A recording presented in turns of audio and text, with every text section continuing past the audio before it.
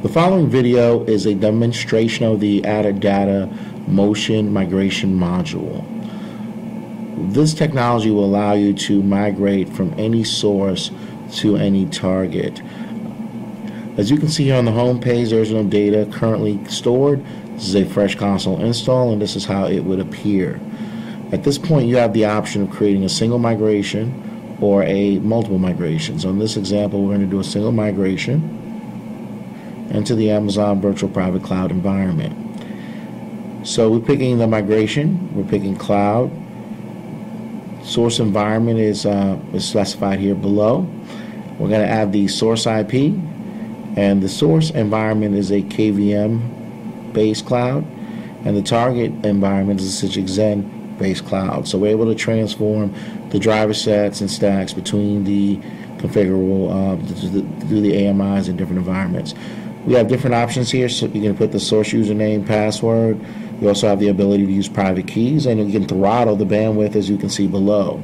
So, some bandwidth constrained environments, you can ensure the migration will not take too much of the bandwidth. As you can see, the job has been set for configuration. So once we go capture that, we go to the job list, and once the job source client is downloaded to the server, there are no agents. This is an agentless technology. It's script based, so that we're very non-intrusive in the environment. So while the source is being provisioned, we're going to go ahead and create a configuration profile for the Amazon VPC environment. So you can see here, we pick all the clouds we support. As you can see on that drop down, we pick the cloud platform, and we create a friendly name. So when you're picking the target environment, you don't have to remember the credentials. You don't have to remember the name of the VPC you created. As long as you know what credentials you have, we will automatically allow you to view the available virtual private cloud environments or any EC2 environments that you have accessibility to in the Amazon cloud. But this is also applicable to all the other cloud and hypervisor platforms. You can see at the top where we have different hypervisors, clouds, and HMC profiles available. So the client usually takes about 30 minutes to deploy and get the system prepped. This is regardless of the size of the system. And then at this point, we're ready to start deploying the technology. So as you can see there, you can go to the log, and it will give you an up-to-date status of where we are in the process, and ensure that we are 100% prepped and ready to capture the environment and deploy it directly to the target. Our migration flow is directly sourced to the target. It's very unique. There is no image library or any staged environment or appliance. This is a software-based technology that goes direct source to target. So that is the source system. As we mentioned, we are going to auto-provision directly into the VPC. As I mentioned, it's a software-based solution, so it's easily to install within minutes. Once that's configured and ready to go, you'll be able to start migrating to any cloud, any hypervisor you choose. So we're going to authenticate to the source server. So you can see during this entire process, the source is completely online, accessible, and in use.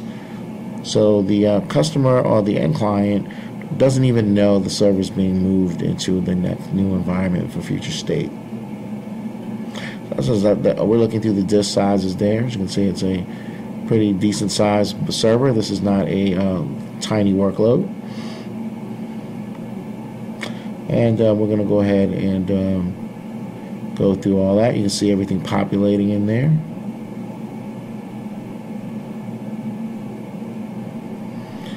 So that should, so we're going to leave the source server for now and go back into the console.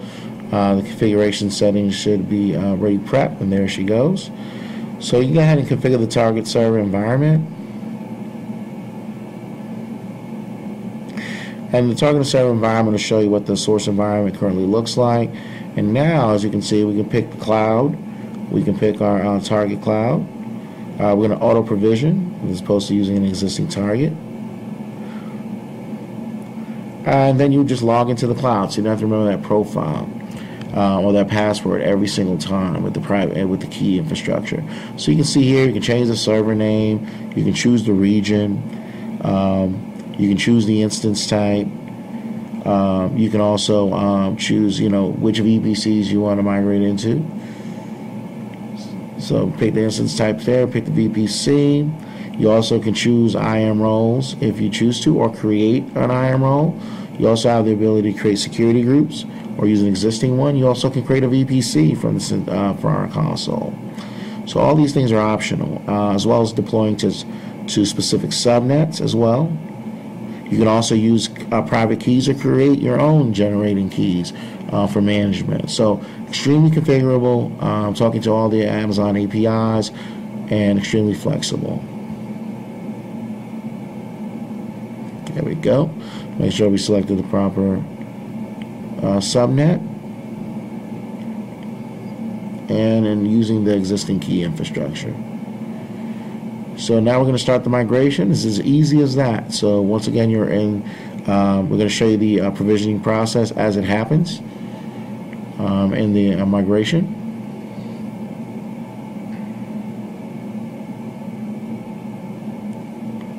So once again, the target data flow is source to target. So here's the VPC panel here, and you'll be able to see the server auto provision. Check our running instances. There she goes. You can see the instance ID. So the target server is created, as you can see in the console, and the migration process is beginning. So due to the fact that we have a direct source to target flow, our data transfers are extremely efficient and fast. So we can provision and migrate servers quickly. As you can see here, there's the server already running in the target environment.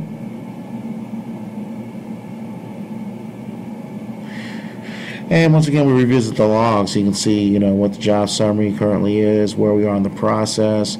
Those are the source. You can see the data is ready to be transferred to the target.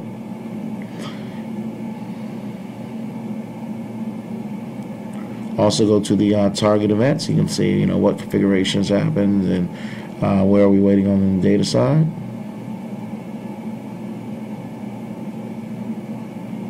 And at that point, it's just essentially watching the paint dry. The servers, as I mentioned, completely online. And during the process of the clone, we do run synchronization as well. So we ensure that once the server is completely seeded in an environment, it's a pretty up-to-date copy of what the source environment looks like. And once again, revisiting the logs. Get an idea where we are in the process. As you can see the data transfer, we also have the data transfer speed documented there for you. You can see it's significantly fast. You can also see what percentage of data is it transferred at that point. So we can stay on top of the process. And you can do multiple migrations. This example just use one. You can do bulk migrations and all the level of details available on each migration. You also print the logs, export the log files, and if there's any troubleshooting needs to happen, they're very detailed and can lead you to any possible resolution.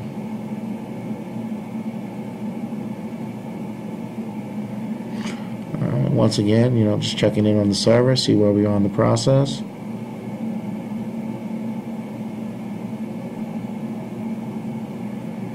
As the progress bar continues to increase towards completion.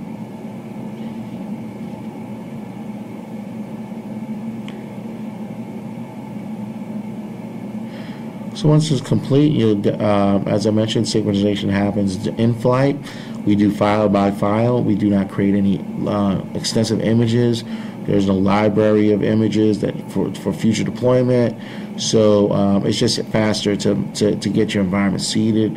Once again, we sync directly source to target. So once the data is completely and the server is migrated, synchronization is part of that process.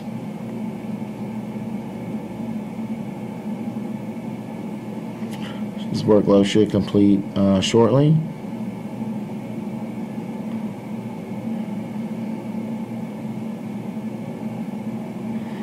And there you go, see the data transfer speed, how fast the migration is actually going.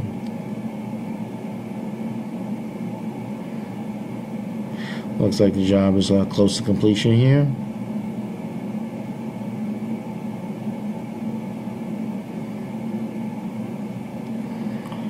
And you can see here the job status should change shortly to complete. And then we'll verify the target environment, so we can see the server is fully functional, available, and online.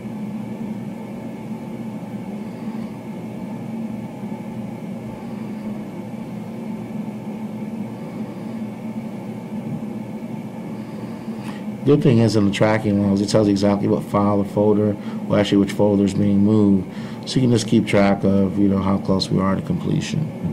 So it's detailed in that regard. So my server migration is complete.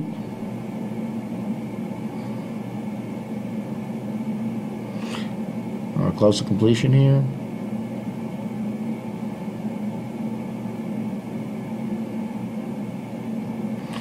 All right, that's time. We see all the activity completed.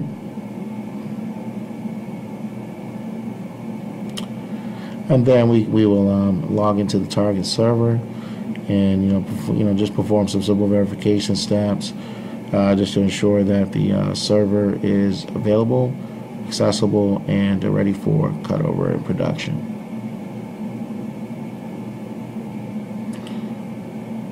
There you go. So we just ran a quick test, make sure the server was ready, and now we're just in remote desktop into the environment. So this is an actual clone. The passwords on the source environment will be the same passwords in the target environment.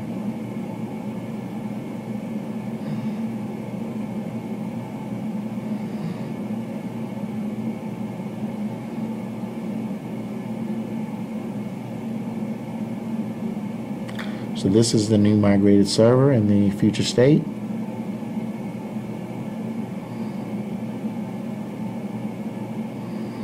See, all the drives are there and migrated.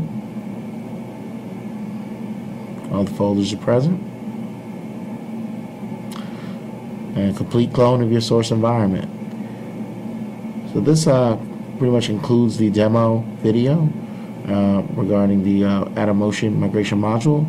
I look forward to reviewing some of our other products in the future, and thank you for taking the time to consider ATAdata.